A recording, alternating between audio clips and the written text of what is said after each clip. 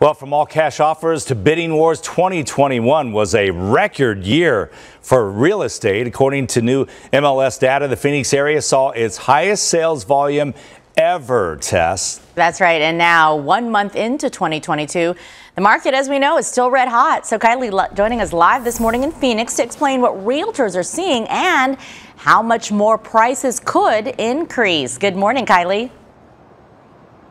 Oh, good morning, guys. I've got some bad news, at least if you're trying to buy a home. You know, I talked to several realtors for this story, and they all say it has been off to a very busy and robust start. We're 31 days in. So what does this mean going forward? Well, one realtor, Asher Cohen, says it has been gangbusters. Hear how he sums up the first month.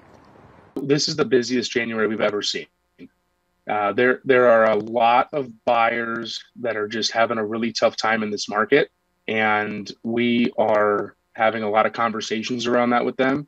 You know, some buyers think that they're the only ones going through this, but almost every buyer is experiencing this right now. So it's definitely a therapy session when helping buyers in today's marketplace. Valley realtor Asher Cohen says his on-the-fence clients are acting quickly, trying to lock something in before rates go up again. It is definitely push people to say, okay, this is the time, so we're going to make it happen. Let's go home shopping. Let's get into this home.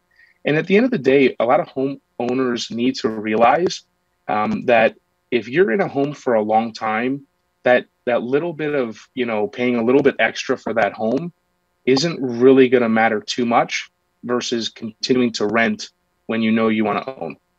So guys, I know it's a huge decision, but definitely something to think of as we kind of get a glimpse into 2022. And things are still red hot. Prices are still high and inventory very, very low. Yeah, that's the key right there.